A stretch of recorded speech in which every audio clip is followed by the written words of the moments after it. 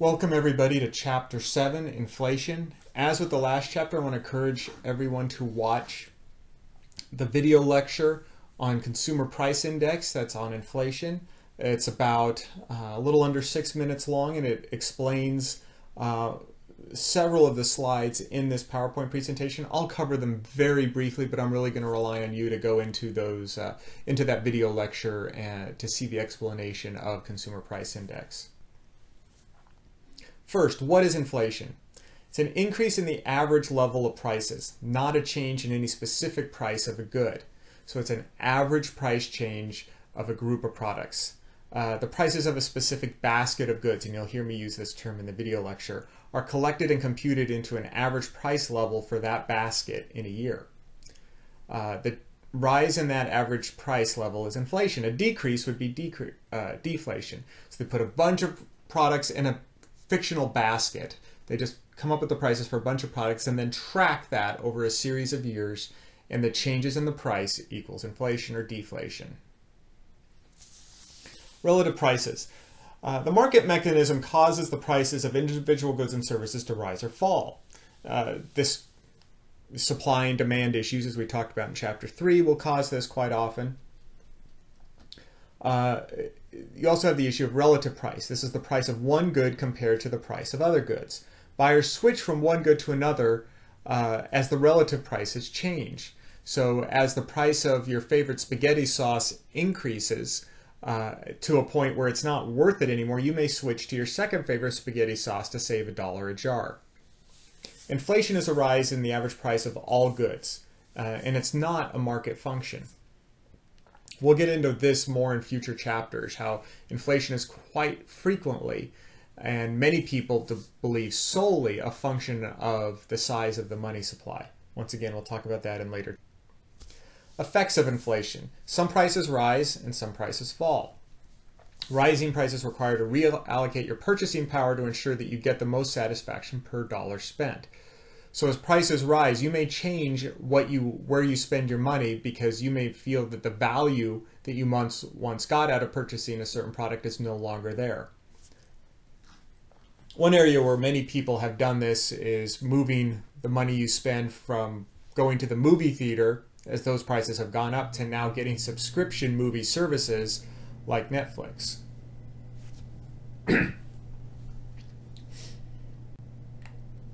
Nominal income. The amount of money income received in a given time period measured in current dollars. Real income, income in constant dollars, nominal income adjusted for inflation. So as you get a raise, your nominal income may go up, but if your raise does not keep up with inflation, your real income is actually falling. And real income is typically expressed in dollars for a certain year. A popular one that is often used right now is $2,005. So you could watch your yearly salary decrease in $2,005, but your nominal salary may increase, but the rate of inflation is driving that real income down. Redistribution of income and wealth by inflation. Inflation is a redistributive process. People with nominal incomes rising more slowly than inflation end up worse off. So that's what we just talked about. So if your income is not increasing as high or higher than the rate of inflation, by more than the rate of inflation, your actual buying power decreases. People with nominal incomes rising faster than inflation end up better off. So if your income is rising, say, 4% a year, and inflation's at 3% per year, your buying power is actually increasing. Wealth effects. Those who own assets that are declining in real value tend to end up worse off, and those who own assets that are increasing in real value tend to end up better off. Quite often, real estate is at the front of inflation. So as inflation goes up, so does real estate. So real estate is often seen as a protection from inflation, because those assets will increase. Cash is the exact opposite. If you have a stack of $100 bills, the buying power of that stack of $100 bills is always going down as inflation goes up. So that's an asset that is always declining in real value. The money illusion, using nominal dollars rather than real dollars to gauge changes in one's income or wealth. So quite often we just say, hey, I made $50,000 last year, I made $51,000 this year, I'm doing better. Well, that's a 2% increase. And what if inflation's at 3%, you're actually going backwards. The exercise they give is, in the good old days, a movie ticket was 50 cents and the minimum wage was $1. Well, now a movie ticket is about $10 and the minimum wage is less than that. So you can see the shift. When you compare the purchasing power of the minimum wage today to the good old days. All right, macro consequences of inflation. Uncertainty. Not knowing the prices of goods in the future makes purchasing and production decision-making much more difficult. So as inflation takes hold, knowing what something's going to be worth in the future, not knowing what something's going to be worth in the future, makes purchasing awkward. You don't necessarily know if it's a good idea to buy something or not. Speculations. Decisions will shift from standard economic activity to betting on the future prices of goods. If inflation is driving prices up, you may jump into real estate to try and protect yourself from inflation, but you're just betting that it's going to go up. You're guessing that it's going to go up rather than knowing. Another macro consequence of inflation is bracket creep. This is extremely dangerous. Our tax brackets are set up in inflation adjusted numbers. So the numbers for our tax brackets do not increase based on inflation. So as inflation drives all of our wages up slowly, we advance through the tax brackets, so we are actually paying more in taxes, even though our real income may be decreasing, our buying power may be decreasing. So if our income is increasing at 2% a year, inflation is at 3% a year, we're actually losing buying power, and when this happens year after year, we'll actually be paying more in taxes because we're moving up through those brackets that don't change. This is very intentional on the part of the government, simply because it results in more tax income. And they don't raise or change those brackets till they absolutely have to, until the financial pressure is too great or it actually starts to hurt the economy in a quantifiable fashion. Deflation. It's basically the opposite of inflation. You just switch everything around. This is when prices start to drop. And your buying power as a consumer actually increases. However, most economists believe this is far more dangerous for the economy than inflation. Here's the reason why. In a deflationary situation, in order to sell a product, like a flat screen TV, for example, the seller has to drop the price because nobody will buy at the former price. They have to drop that price to entice people to buy. And as they drop their price, their profit decreases and maybe eventually goes to the point where they can't stay in business any longer and still sell their products. For example, the only price at which people will buy their flat screen is $500, and yet it costs $600 to make. Well, they're going to go out of business like that. So deflation drives people out of business. It also decreases profit, where if you're selling at $500 and it costs $495 to make, there's not too much meat left on the bone there, and you're going to have to reduce your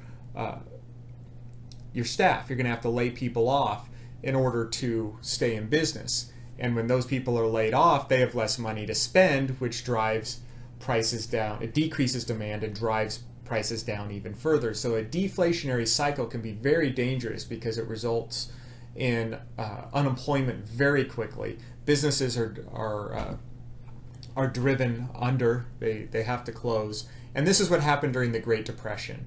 There was a tremendous amount of deflationary pressure, and businesses closed, and people were laid off in droves. We got up to 25% unemployment. It was quite dangerous. And one of the lessons learned from that was that if we can fend off deflation, we can limp along for a while till the economy picks up. And that's essentially what we're doing now. Ben Bernanke, the Federal Reserve Chair, who we'll talk about in future chapters, is a student of the Great Depression. And he's decided that he would rather print money out of thin air to prevent deflation and he prefers to do that at the risk of massive inflation later. So his thought is do whatever it takes to prevent deflation, and we'll pay the price of inflation later. And he actually has the power to pull money out of the money supply to reduce inflationary pressure at later times. And so that's the route we've taken because we didn't want to go that same route that we went during the Great Depression. We don't know how this one's going to turn out yet. Printing money to avoid deflation in a depression is relatively new, especially at the scale at which we're doing it. So it'll be interesting to see in coming years how all this turns out. Consumer Price Index. This is covered in the video lecture, so I'm going to go pretty quick through this part. It's a measure of the average price of consumer goods and services. It's basically considered the inflation rate, and that's the average change, average increase in those prices of goods. There's many problems with this. Once again, those are discussed in the basically what they do is they select a market basket of goods. They select a year in which they're going to reference those goods. I believe it's 2005 right now. And they're going to set a price index in the base year. The price index in that base year is always 100. And then our distance from that 100, the amount we've increased to buy that basket of goods, is going to be our inflation rate. And this shows how that rate is calculated. All right, I won't hold you responsible for any of this on a quiz, but it shows how this is calculated, and you could reference this back to the other video. Other measures of inflation. You have core inflation.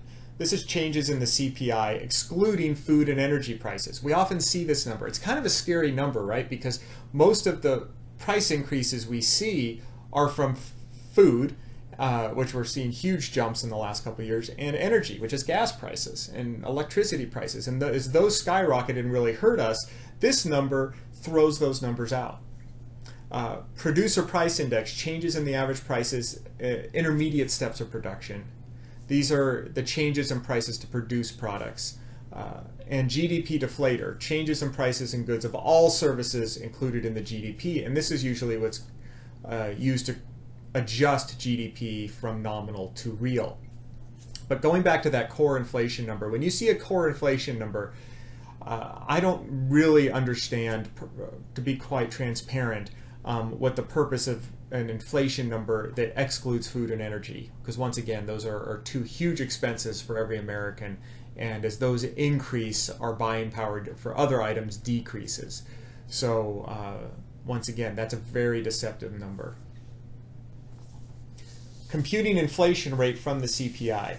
So this is basically how you would proceed to calculate inflation using CPI, and it's really pretty basic.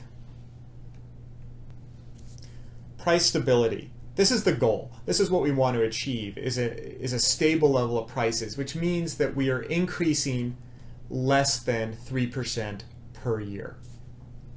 And this was established by the Full Employment Balanced Growth Act of 1978, that we want to be as close to full employment as possible and keep inflation to less than 3%.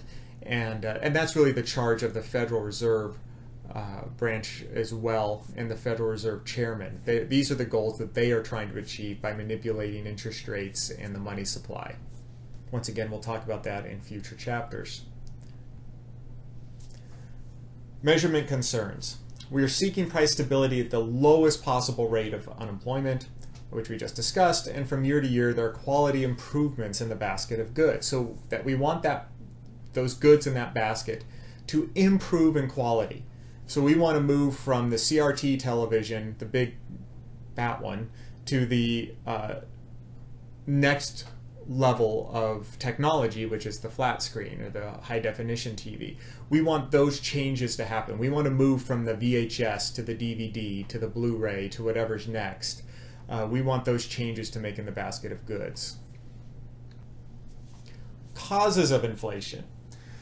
Well, we have demand pull inflation. So as demand goes up, it pulls the prices up. So as demand for products, if there's demand for cars, as demand for all products goes up, it's going to drive prices up, and that creates inflation. This comes from a booming economy or too much money being pumped into the economy by the Federal Reserve. So they're increasing the amount of money in the system too much. There's too much money going in the system. That money ends up in the hands of the people, which increases their buying power, which increases their demand for goods, which will pull inflation, which will make the prices higher. And then there's also cost push inflation, and this is due to higher production costs. So as production costs go up, suppliers have to increase their price in order to stay in business. Protective mechanisms. We have several things built in to protect people from increasing inflation. First of which is cost of living allowance. These are nominal incomes are indexed to automatically rise at the same rate as inflation. This is something you see with Social Security. Social Security payments are given a cost of living adjustment every year. While it doesn't happen every year, they research it and look to see if it needs to happen every year. And everyone getting a Social Security payment will get more money, a cost of living increase.